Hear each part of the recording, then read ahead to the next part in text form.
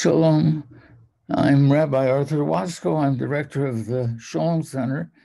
Let me say in advance, you can read what and see graphics for many of the explorations into Torah as it affects our own lives, especially our political, social, and ecological lives, at the Shalom Center's website, which is the shalomcenter.org.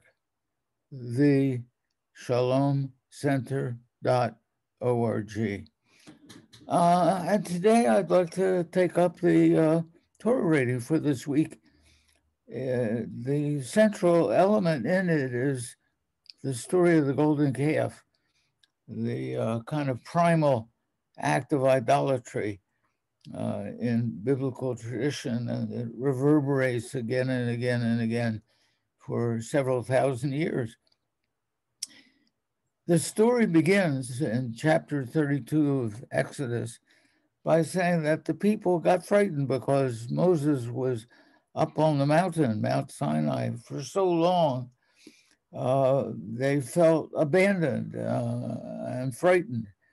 And they demanded of Aaron that he make them a god.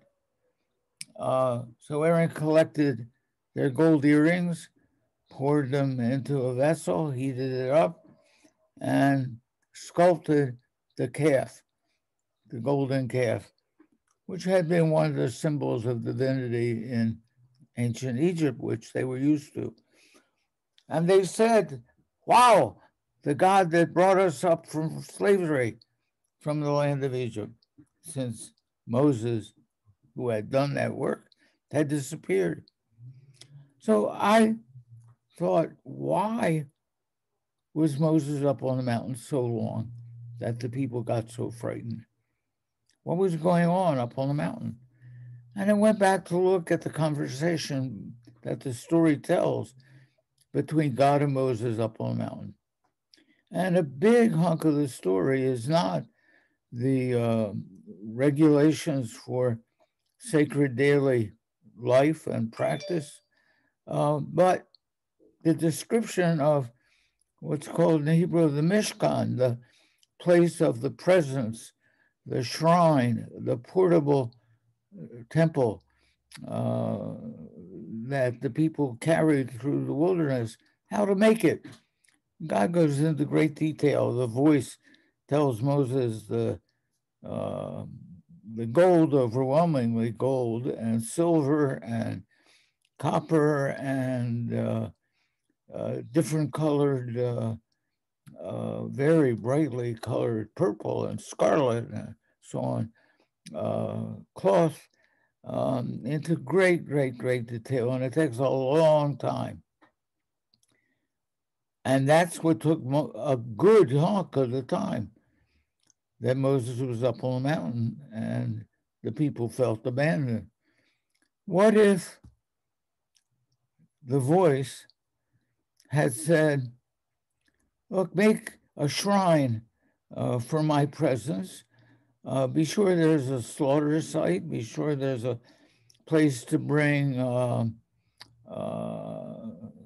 bread and matzah and pancakes and fruit and vegetables, the food from the land that you're going to go to live in, all that. Make sure they're wonderful colors and wonderful textures of different kinds of cloth, fur, linen, and so on. And now you go and figure it out.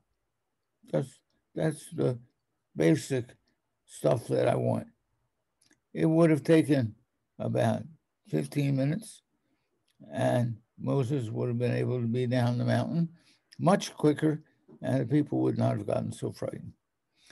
So I wondered, why does the story describe the voice of God, the divine voice, going into such great length?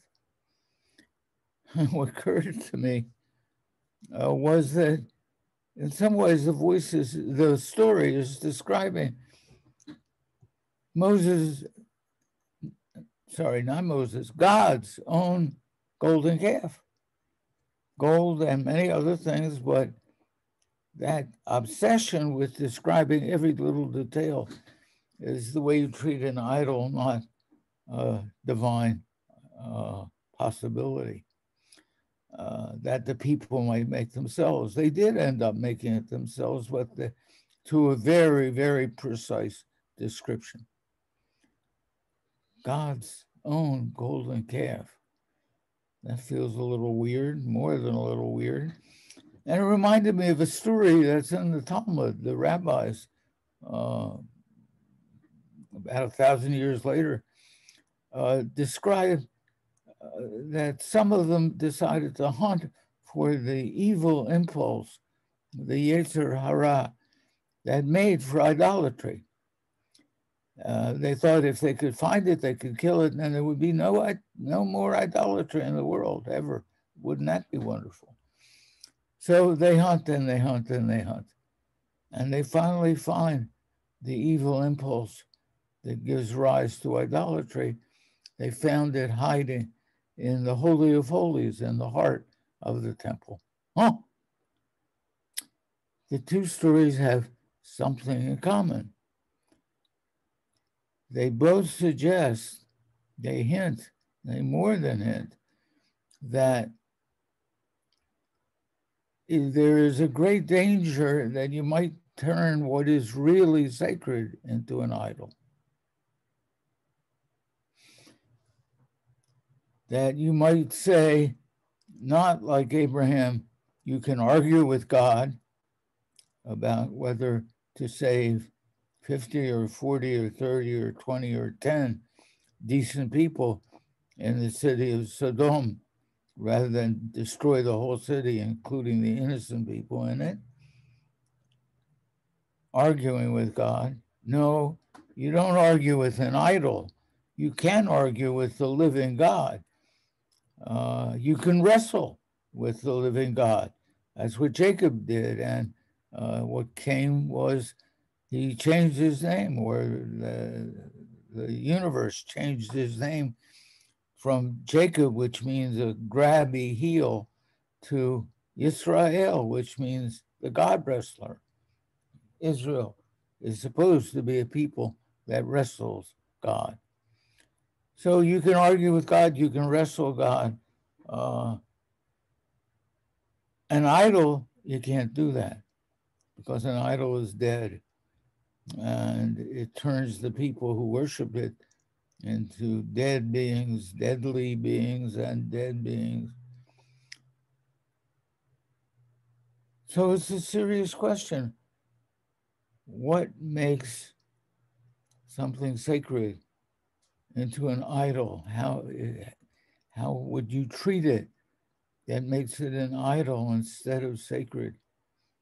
And I think there's several things. One of them is you never argue, you never criticize it.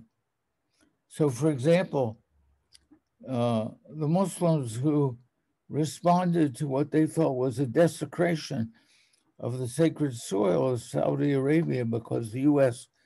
put military bases there during the first Gulf War, who were outraged by that desecration, decided to revenge it by killing about 3,000 people, totally innocent people, had nothing to do with the decision to put military bases there. And the Twin Towers, the World Trade Center in New York City. That's idolatry. Killing 3,000 people for something sacred makes what's sacred into an idol.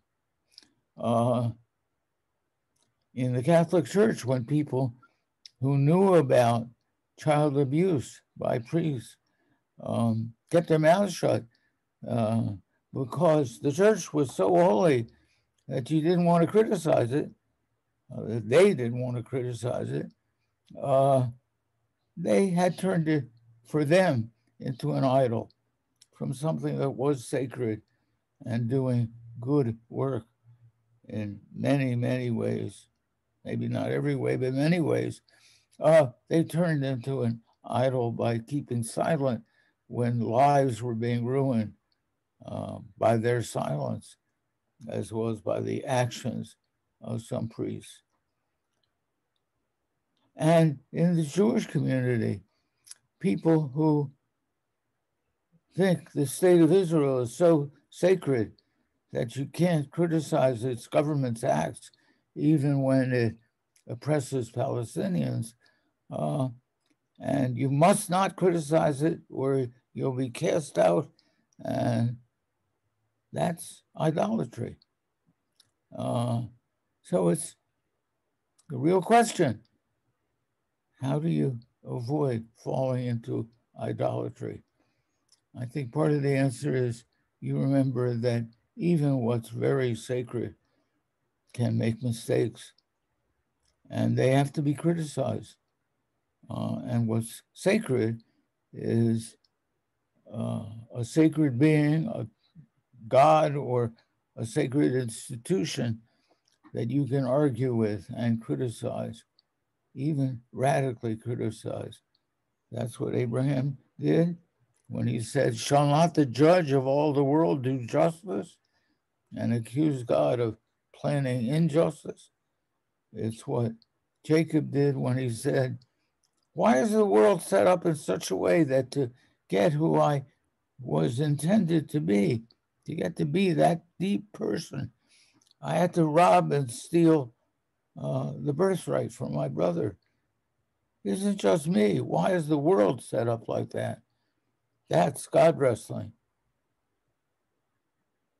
And it's what made him a sacred pursuer of truth instead of a grabby heel. So the question out of, I think, this week's portion of the Torah is, what about each of us? What is sacred to us? And how do we preserve its sacredness? By treating it seriously and critically, and not just shutting up when it makes mistakes. How do we distinguish between what's truly sacred and what might become an idol in our own lives? I think that's very important teaching of Torah, one of the central teachings. And I leave you to meditate on our own, your own, our society's own danger of falling into idolatry. Be well. Shalom. Again, I'm Rabbi Arthur Waskow from the Shalom Center. You can find our website at the Shalom Center, starting with a THE, the Shalom Center.org. I welcome you to explore what you find there and to join our weekly Shalom reports about the world from the eyes of Torah and about Torah from the eyes of the world. Be well.